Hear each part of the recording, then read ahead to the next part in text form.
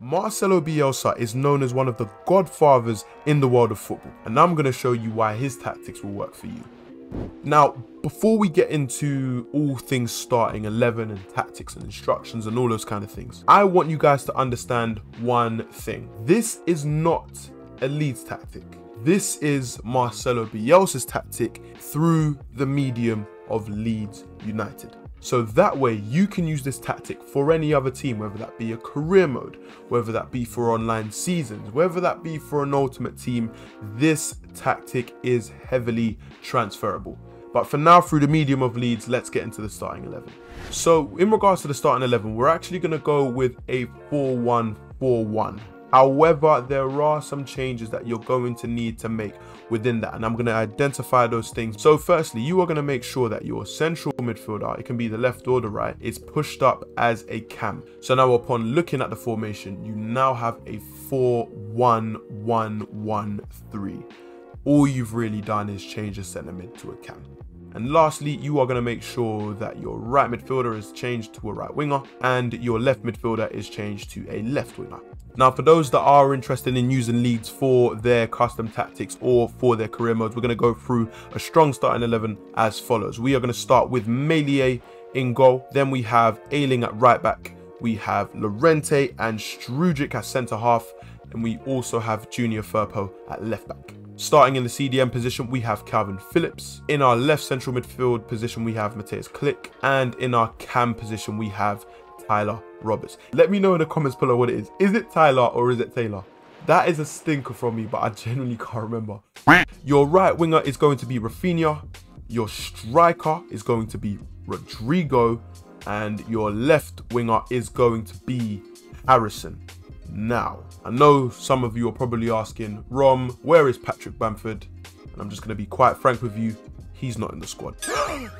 He's not in my starting 11 anyways. He can be on your subs bench, but he is not in the starting 11, and here's why. So one thing I've noticed upon testing this tactic is that Roberts offered a lot more in build-up play, and Rodrigo was excellent at finishing chances. Whereas Patrick Bamford is a better finisher. However, as a striker, his build-up play doesn't offer as much dynamism as Rodrigo, and I think for this kind of tactic we need a Rodrigo style of player as opposed to Bamford. Now let's dive deeper into how Bielsa actually plays. So one thing about Bielsa is that he likes to play rather aggressively in real life, especially upon losing the ball. And quite frankly, this may not necessarily be the best option for a game like FIFA. So I've gone ahead and I've made some minor adjustments that will stop you from conceding those unnecessary through balls in behind, but you can still have an incredibly aggressive Marcelo Bielsa style tactic. So going into the defensive style, we are going to go with press after possession loss. That's something that's pretty standard for a high pressing team. Regarding the width, we have gone with 45. Reason being, we want to make sure that we're constraining as much space as we can in the middle when we want to force the opposition out wide. Regarding the depth, we are going to go with 75. Now, if you are using this for an online season save or a career mode save, I want you to be brave in playing in a high line. But Roms, what happens if they beat the press? If they beat the press, use your defensive players to try and delay opposition attackers and force them out wide to bring your numbers back in so that you have more numbers on your deeper line to go and win the ball. Don't be afraid of conceding the ball in behind. If you're going to be Marcelo Bielsa, you need to have a bit of an appetite for risk. Moving into the offensive part of this style, we are going to go with a build-up play of fast build-up. We want to make sure that we are attacking teams as quickly as possible as soon as we go and win that ball back. And especially the way we've set up the instructions, we have got a lot of players running forward, and we want to be able to make sure that we're feeding those runs with good through balls, with good forward passes to make sure that we are going to exploit the space that oppositions leave behind. Regarding the chance creation, we are going to go with possession. The reason why I have it on possession is so that when teams have sat back or they're not necessarily allowing you to fly forward with those attacks, we still have players keeping the ball. Regarding the width, we have gone with 65. It's a bit of a moderate width, but it allows our wingers to be effective in possession. With players in the box, we've gone with 5. With corners, we've gone with 3, and with free kicks, we've gone with 3. If you haven't noticed already, you've probably seen a random photo of Bielsa pop up somewhere in this video. The first person to tell me how many times Marcelo Bielsa's photo has popped up in this video will win a free subscription to my Twitch channel. Just a reminder once again, we are talking about Marcelo Bielsa's tactic here, and we are using Leeds as a medium to go and show that. If you are using this or you want to use this for other teams, feel free to stick around and watch the video and implement that into your team as well. Fun fact, I've actually used a similar tactic before for a Leicester City save, and I tell you, that Bielsa tactic for Leicester City worked wonders. Trust me guys, it works. So starting with your goalkeeper, you're going to make sure that he is on comes for crosses and is a sweeper keeper. Moving into your right back, you want to make sure that his attack is balanced, his interceptions are conservative, his run type is overlapped, and he sticks to his position.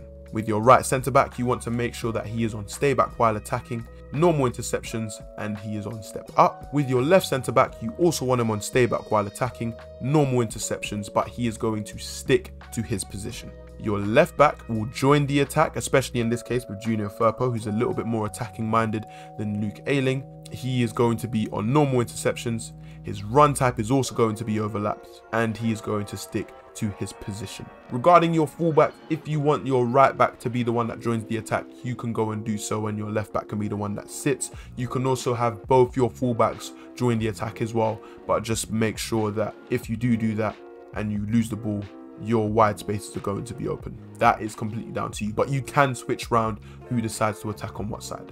Moving into your central defensive midfielder, you are going to have him on cut passing lanes, drop between the defenders, normal interceptions, covers center, and he is going to stick to his position. Moving on to the left central midfielder, Matthijs Klick in this example is going to be on balanced attack. He is going to get into the box for crosses. His interceptions are going to be aggressive. So this midfielder is going to be your more number 8 box-to-box style midfielder who is going to offer a lot in attack, but is also going to be ready to be aggressive, especially when it comes to winning that ball back. Your number 10 or cam is going to be on stay forward. They are also going to get into the box for crosses. They are also going to free roam, and they are going to be on aggressive interceptions. Finalizing with the front three, starting with the right winger. Your right winger is going to be on basic defensive support. He is going to cut inside. He is also going to get in behind. He is going to have aggressive interceptions, and he is also going to get into the box for cross. Your left winger is going to be pretty similar. He is also going to be on basic defensive support. For the sake of Leeds, we've got Jack Harrison on stay wide. However, with his support runs, he's going to be on getting behind. His interceptions are also going to be aggressive, and he is going to get into the box for crosses. So just like with your fullbacks, if you feel like you need to change certain tactics with your wingers, where you may want your right winger to stay wide and your left winger to cut inside, you can go and do that. And finalizing with your striker, you are going to have his support runs on stay central. He is also going to get in behind. He is also going to have aggressive interceptions, and he is going to stay forward. Honestly guys, although Marcelo Bielsa isn't necessarily having the best results and the best time with Leeds right now, I can't help but admire the tactics that he plays. And as a fan of football and being a coach myself, it is honestly a thing of beauty to watch when it works. Another great thing about Marcelo Bielsa is that he has an amazing inspiration on other managers. And if you would like to find out who one of those managers are, then I suggest you click that video right over there.